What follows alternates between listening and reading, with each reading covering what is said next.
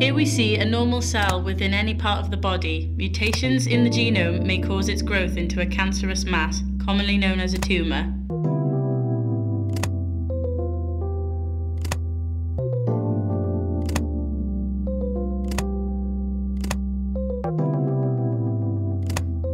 Cancer can be found anywhere in the body: lungs, pancreas, brain, blood. The genome of many tumors are studied to find those mutations. IntOGen researchers sort through data and put it into an organized database, which is then analyzed to find the most important genes and mutations in each of the different cancer types. This data is made easily accessible for other cancer researchers, doctors, patients, anyone all around the world to see and use.